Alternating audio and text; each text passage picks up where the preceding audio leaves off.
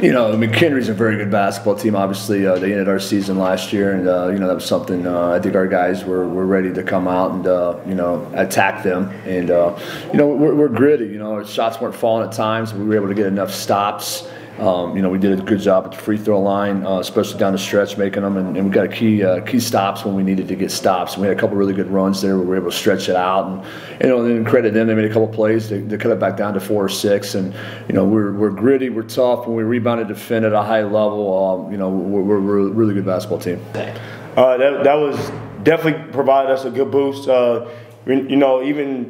Sometimes if it's not that many people there or just on the road, we always try to tell one another as a team that we have to provide our own energy. And today, like for one of the few occasions that our fan base brought that for us on top of what we already bring, on top of the energy we already bring to the table, just going to game day. So that was definitely a good needed boost, and that was much appreciated.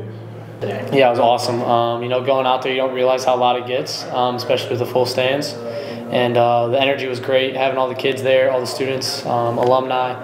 Everybody in the building really brought it, and give me and the guys a ton of energy coming out of the tunnel. I think all of us every single person on our team we always emphasize just taking pride on defense, whether that's getting deflections, steals, blocks, or just diving on loose balls. So that's something I take pride in. That's something I take pride in all the time, and just going out and doing my best to take away the best player on the opposing team. Milos, he's a phenomenal player, and that was a goal to slow him down and just wear him down for 40 minutes.